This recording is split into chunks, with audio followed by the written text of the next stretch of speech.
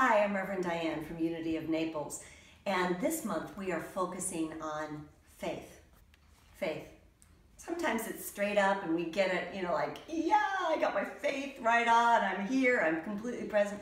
Sometimes it's kind of sideways because we feel a little fear, we feel some doubt, and we start to sink like the proverbial rock that Peter represents as the disciple, Simon Peter, who sometimes went into his, oh my gosh, the world is collapsing mentality.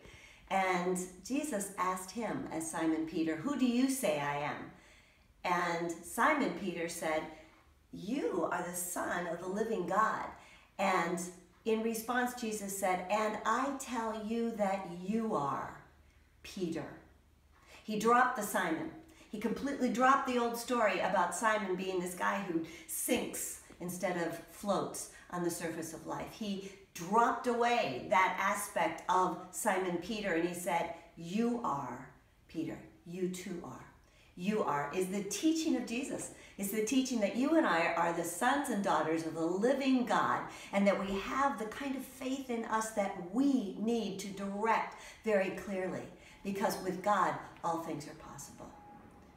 That kind of rock is a solid foundation in our consciousness, in your consciousness, in my consciousness, and we follow Scripture in that way. We are no longer then disciples, followers, of the teacher. We are, in fact, the messengers who take the teaching out into the world. And that's what you and I are here to be, apostles, and to live that with our thoughts, our words, and our actions. The color of faith is blue, and so when you get around that, you might feel into your faith to say, what am I putting my faith in?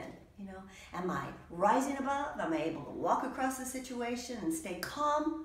Remember, I'm the son and the daughter of the living God, or am I sinking and like going, oh no, what's taking place? This is very applicable today. It is so applicable this week. It's the inaugural week.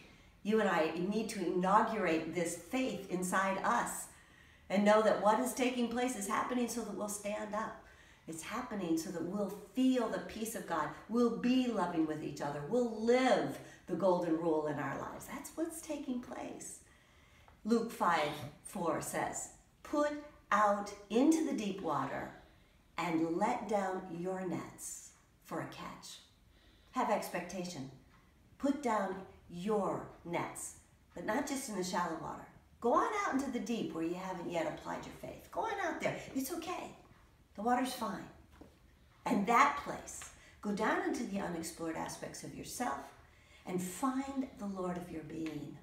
Expect to catch that wondrous nature of yourself and apply it in every way. Have a glorious week as you live into your faith this day. Thank you, God. Bless you.